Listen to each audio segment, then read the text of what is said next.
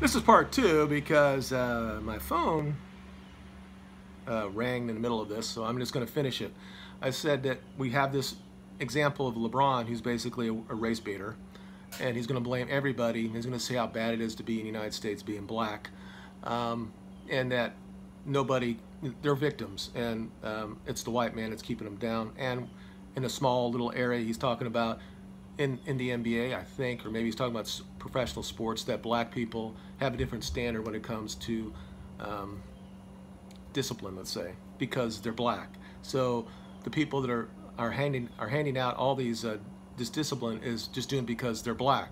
So he's making a racist statement about the leadership or the ownership in the United States, or in these clubs, teams, or whatever.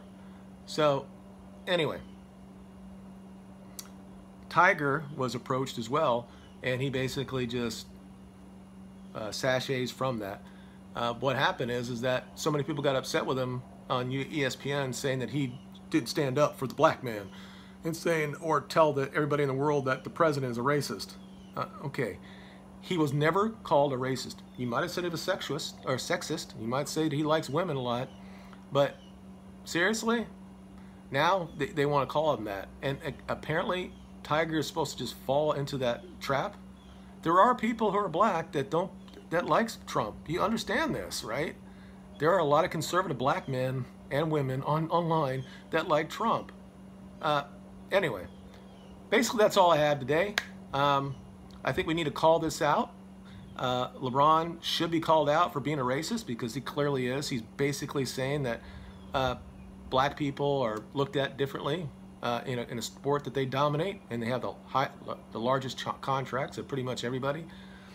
But still, they're being oppressed. Whatever. He needs to grow up, and maybe some of these conservative black guys will get him in a room, and maybe he can wake up. But I don't think that's the truth. I think that Trump was right. He's very low IQ, and this is perfect sense for him to say bullshit like this.